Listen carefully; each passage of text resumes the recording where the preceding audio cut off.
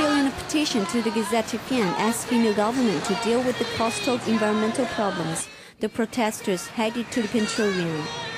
The protesters followed more than 4 years to disputes surrounding the BOT project at Sanyuan Day.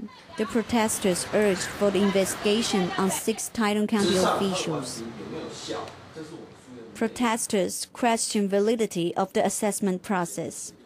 A total of 5 rounds of environmental assessment were conducted.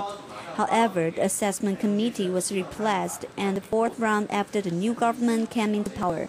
Local environmental groups questioned the new recruitments, saying committee members should also include experts in natural and social environmental issues as the law stipulates.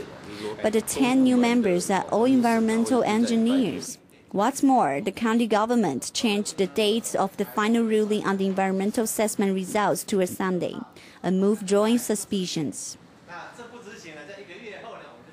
On the other hand, during the meeting with Control Yuan members, the Fulafulangan representatives also pointed out the Taitung County government never solicited the community's opinions when it was studying the BOT project proposal. This violated the Indigenous people's basic law, they claimed. Control Yuan promised to conduct an investigation into the charges. TITV Weekly.